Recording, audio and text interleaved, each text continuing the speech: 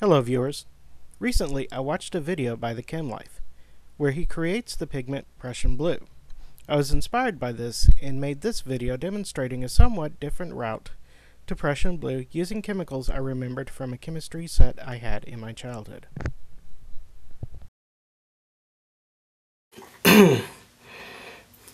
What we're using is sodium ferrocyanide and iron ammonium sulfate, also known as ferric ammonium sulfate. Both of these compounds give a relatively colorless solution as opposed to the ferric chloride. Ferric chloride, when spilled, can stain. It is also used in etching copper and will etch other metals if given the chance.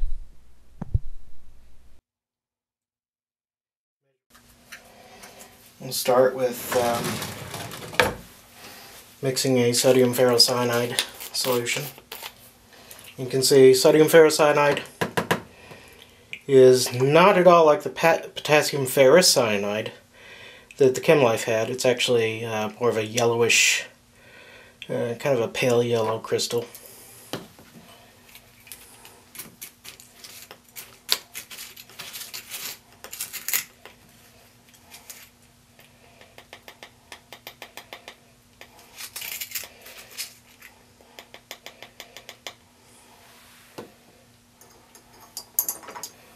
Okay, so sodium ferrocyanide.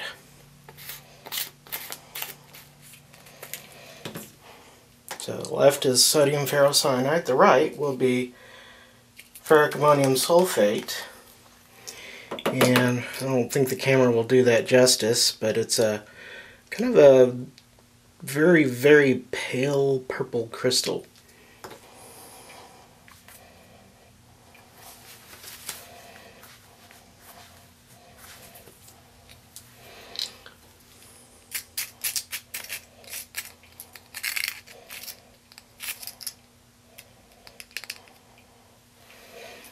We will mix that solution,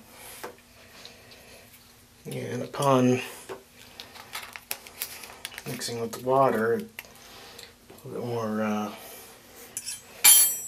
orange. So let's give this a little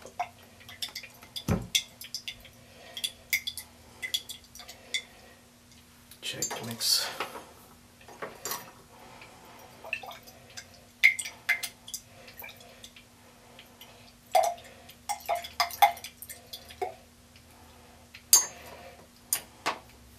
So as you can see, it dissolved to form an orange solution, which is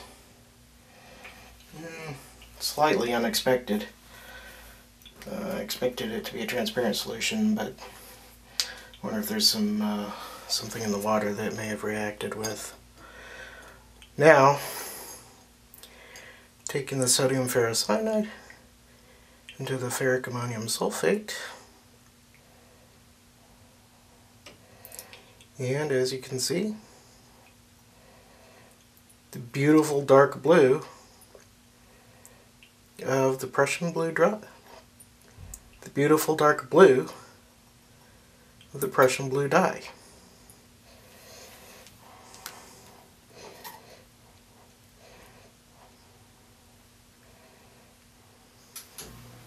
Let me see if I can get a tighter, closer view here.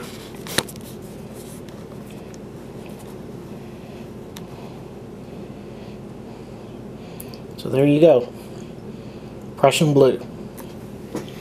Thanks for watching. If you like this video, please rate, comment, and subscribe.